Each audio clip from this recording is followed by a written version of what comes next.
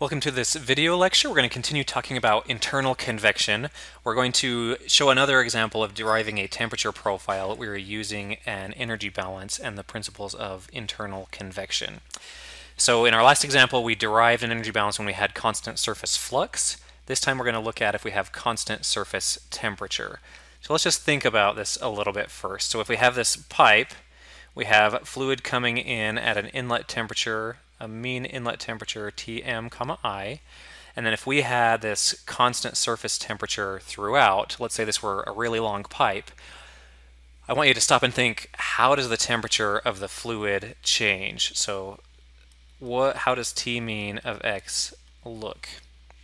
So if it's coming in, if we were to plot this, versus X is going to come in at T mean inlet, and let's say our surface temperature is this higher temperature. Let's say this is a heating condition. We would expect, eventually, we'd expect this fluid to get very close to the surface temperature. Eventually, toward the end of the pipe, we'd expect it to be close to there. But if you notice, there's going to be a bigger driving force for heat transfer at the beginning, so we'd expect our temperature to increase more at the beginning. There would be higher flux at the beginning because of that higher driving force. So what we should see is that our mean temperature asymptotically approaches the surface temperature, and the longer the pipe is, the closer that's going to get to our surface temperature. So just conceptually, that's how we should expect this to play out. Let's see if we can do that mathematically by having an actual energy balance. Okay, so let's go about deriving this energy balance now. So our first step, as we did in the previous example, was to define a differential control volume. So let's go ahead and let's pick an arbitrary place somewhere in this pipe, and let's do an energy balance on the fluid within this pipe or channel. Let's say that it is dx units wide, and energy is going to be coming in with a flux given by Newton's law of cooling. So this flux is equal to H times the surface temperature minus the mean temperature at that particular point. So the flux would be changing if our mean temperature is changing. So we shouldn't expect Q double prime to be constant throughout.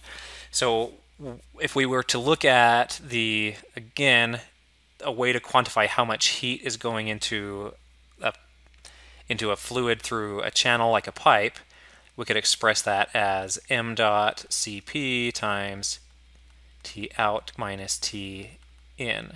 So if we think of this little segment as just a really short pipe, and if we wanted to look at the differential amount of energy that's being added, we could say dq is equal to m dot Cp times dTm. So this marginal change in energy, think of this as just a really small delta T, also gives you this really small change in heat.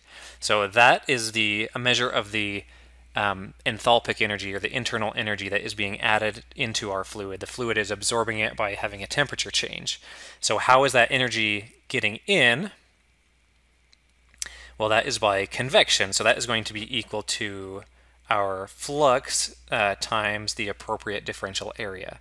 So our flux is going to be characterized by H times Ts minus T mean. So to get that differential area, that is going to be our perimeter. So again, for a circle, that's going to be 2 pi r. So our perimeter times dx. So this equation does represent an energy balance. So we have out here, we have in here, and then we have in here as well. So you could break that down. You could think about that in terms of accumulation equals in minus out. We sort of just skipped some of those steps. So another trick here that's going to make the math a little bit easier is to define a new variable called delta T. So delta T in this particular instance is going to be equal to Ts minus Tm, so the surface temperature minus the mean temperature. And if we differentiated that, we would see that dTm, or this differential change in our mean temperature, is going to be equal to minus d delta T. And if we rearrange that, we see that d delta T is also equal to minus dTm. So we're going to make that substitution. We're going to substitute this delta t in here, and we're going to substitute this d delta t into here. So we're actually going to pick up this minus term there. So if we rearrange that equation, we get something that looks like this. Minus m dot Cp multiplied by d delta t is equal to h times p times delta t times dx. So we're going to skip over to the next page. We're going to rearrange this equation to put it in a form that we can integrate. So doing some rearrangement, we end up getting d delta t over delta t is equal to minus h p dx over m dot times c sub p.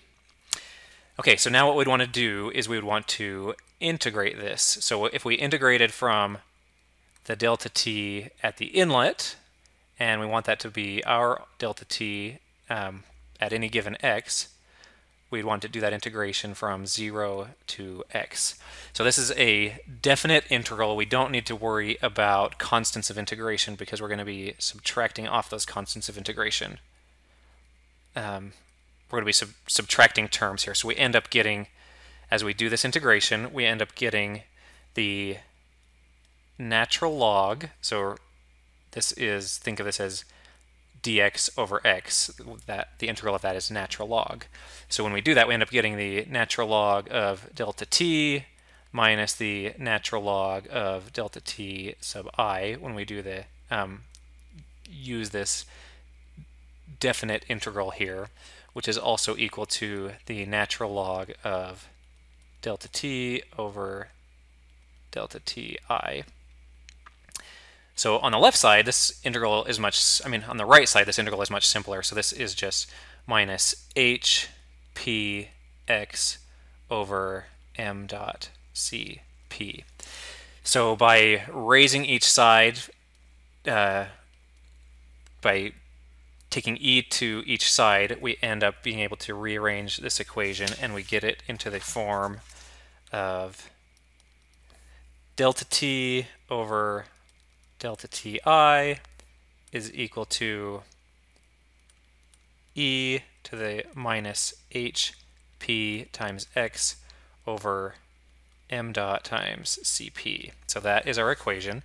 We can make that substitution where we're reversing this substitution we made, and we end up getting that ts minus t mean as a function of x over ts minus t mean comma I is equal to the exponential minus h p x over m dot cp. So basically what this equation tells us is that we would expect to see, if this is our x and this is our mean temperature, we're going to have this inlet Tm comma I. We will indeed see our temperature as it goes down the length of the pipe asymptotically approach the line. So if you were to take this equation, solve it for Tm, and plot it, you would get this. You're going to exponentially approach your surface temperature. So here is that equation again. So whenever we have a constant Ts, this is the temperature profile that we would get. If we wanted to figure out what our outlet temperature is, well, that's just a matter of substituting in L, or the pipe length, for X. And typically we'll be dealing with an H bar, or a constant value of H there. So making that substitution, we end up getting that. We can find our outlet temperature just by making that substitution for L. So again, here's how that looks. Notice the driving force. So this all comes down to driving forces. When your fluid first enters at Tm comma I, there's this big temperature difference here, this delta Ti at the beginning. So you have this much bigger driving force for heat transfer, which means more of the heat goes into your fluid, and you see the temperature rising pretty quickly. However, as it rises, that sort of kills the driving force itself, and that driving force gets smaller and smaller And so you see this gradually changing slope. But if you did have a very long pipe, you could see that eventually your outlet temperature is going to get very close to the pipe surface temperature. And we derive all of this just by doing this differential energy balance, assuming a one-dimensional system, and we can do that because we're using the mean temperature with respect to R. And by doing that, we're able to get a lot of good information about the temperature profile and how temperature of our fluid evolves as a function of distance down the pipe.